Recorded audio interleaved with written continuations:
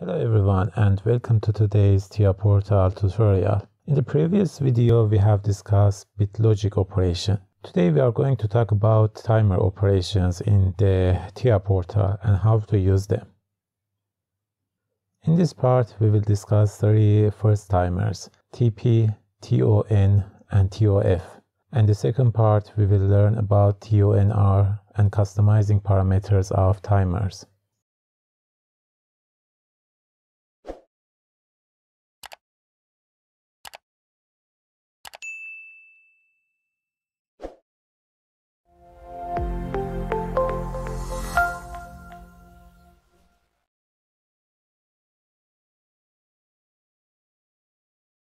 Timers are required when we need a time delay in our program.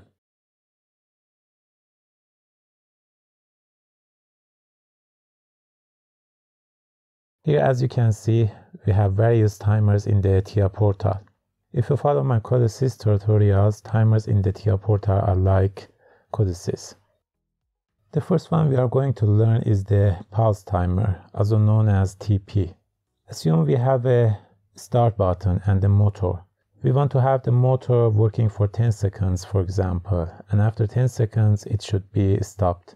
To do that, we can use this timer. So let's drag and drop it in our program.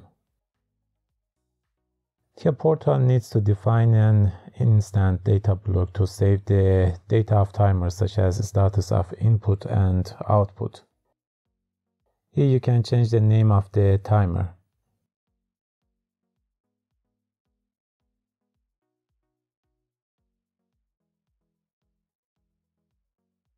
If you select here automatic, TIA will determine the function number automatically. You can do it also manually, but I prefer automatic. Hit OK.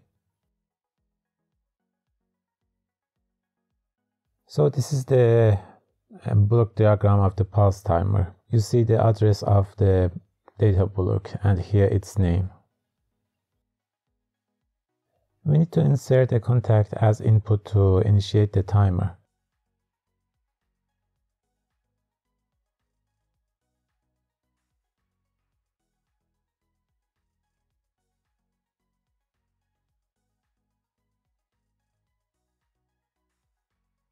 When the input is activated, the pulse timer will generate a pulse with a preset width time. The width of this pulse is equal to the time here, known as preset time or just PT.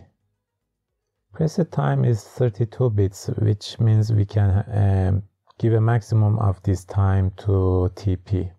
We want to turn off the motor after 10 seconds, so write here 10S. Or if you need 1 minute, you write 1M. If you need 1 minute 30 seconds, you write here 1M underscore 30S.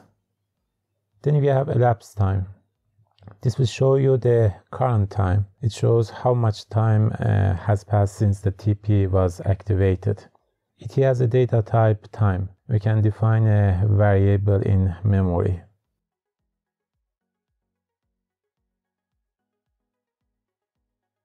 If you open the system blocks and program resource, you can find the data block we have created to save the data of the timer.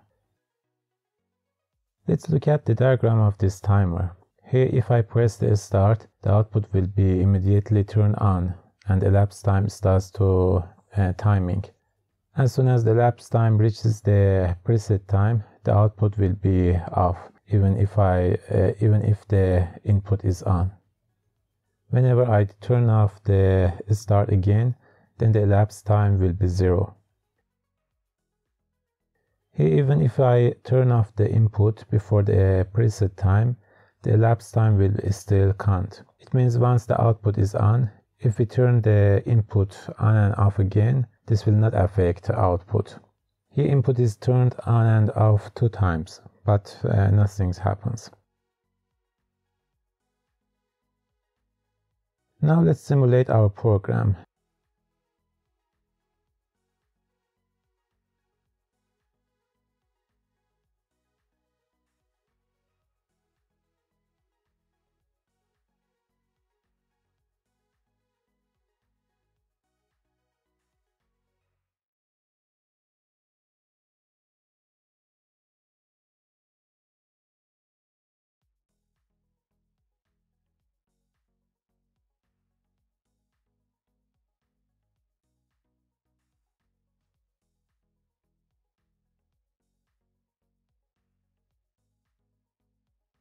we see the input is false, so the output is also false, and elapsed time is 0. If I press the start button, the motor will be immediately turned on, and after 10 seconds it will be off.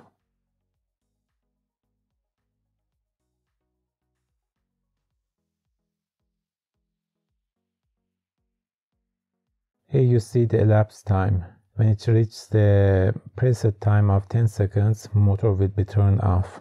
If you turn off the start, the elapsed time will be again 0. Let's try again. If you even turn off the start before 10 seconds, nothing happens.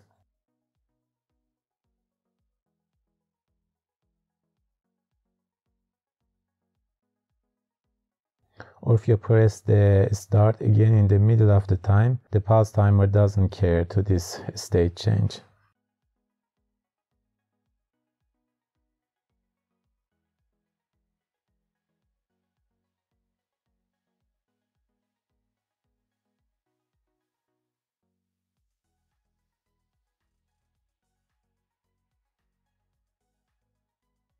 The next timer in TIA Portal is timer on delay, or TON.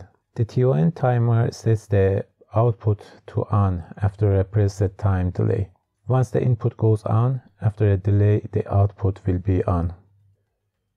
Drag and drop it to insert the timer in the programming environment. Like TP, we need to determine a data block to save the data of the timer. We have also for this timer an input for starting the timer with the type boolean, which is sensitive to rising edge.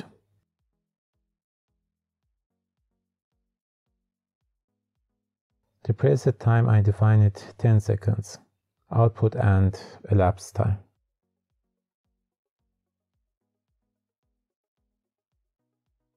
Here you can see the diagram of this timer. When the input is activated, after the preset time, the output will be true. If before the preset value the input is turned off, the output will remain 0. Let's simulate the timer.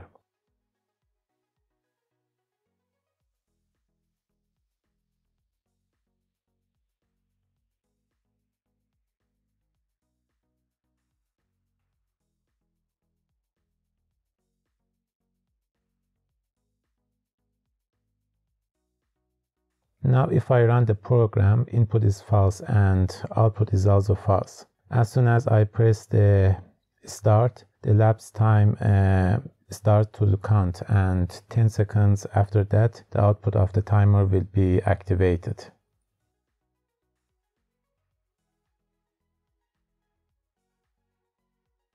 Whenever I change the state of the input to false or 0, the output of the timer will be turned off.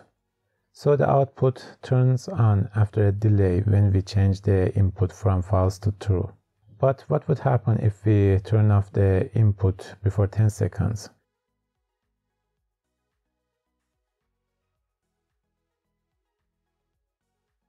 Well, as soon as we turn off the input before preset time on an on delay timer, the elapsed time will be reset immediately, and output will be never activated.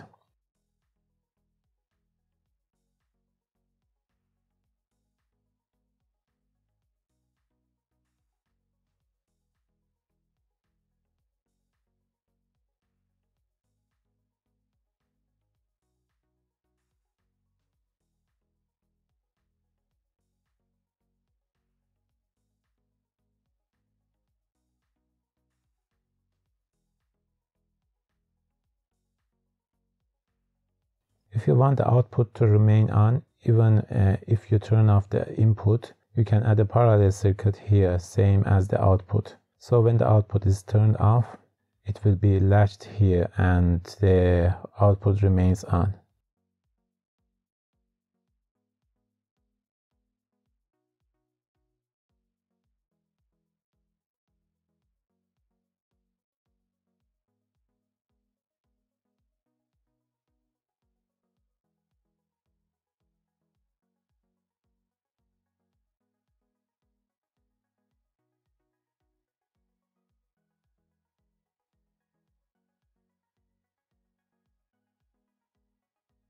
You see I turn off the input now, but output remains on.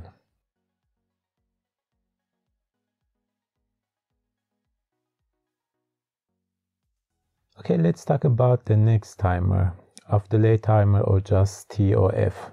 This timer sets the output to on and then turns it off after a preset time delay. Once we turn on the input, the output will be immediately on. Then if we turn off the input, the output will be off after a time delay. I insert it into the programming environment. Like other timers, we need to determine a data block for the timer.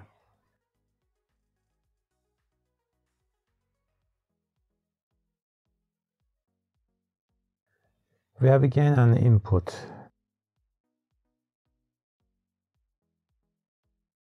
The preset time, let's determine 10 seconds. It's the delay time and the variable in memory for elapsed time.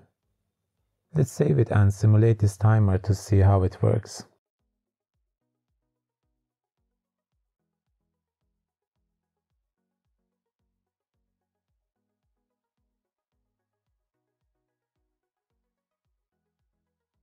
As you can see, as far as the input is not pressed, the output is also off. If I press the input, the output of the timer will be immediately true.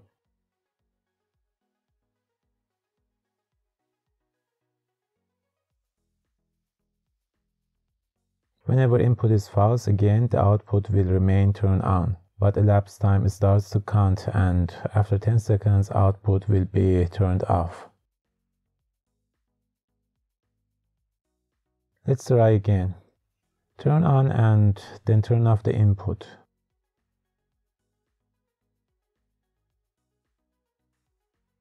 But this time before elapsed time, so before 10 seconds I'm gonna turn on the input again. As you can see, the elapsed time has been reset to 0 again. And here you see the diagram. As soon as you turn on the input, the output will be turned on. If I turn off the input, the elapsed time starts to count. When the elapsed time reaches the preset time, the output will be turned off.